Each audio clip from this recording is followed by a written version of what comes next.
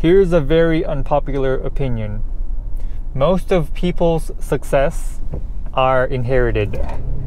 Most of their wealth are from trust funds or inheritance. So when you see a 20-year-old bragging about his wealth as if he made it, chances are he didn't make it. He just earned it. Chances are he took over the business. He didn't go through from bottom to top. He just accepted the business from his father with open palms. So most rich people today, it's not self-made. It's not from hard work. It's mostly from inheritance. And one telltale sign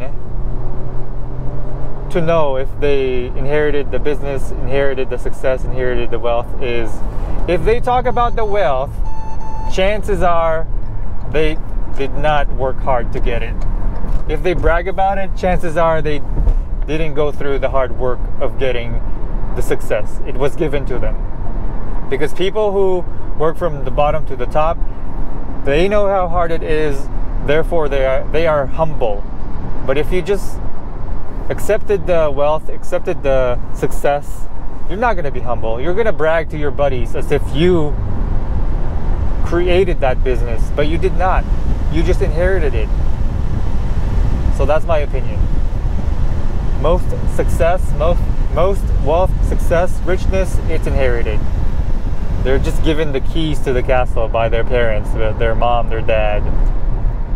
GoPro, stop recording.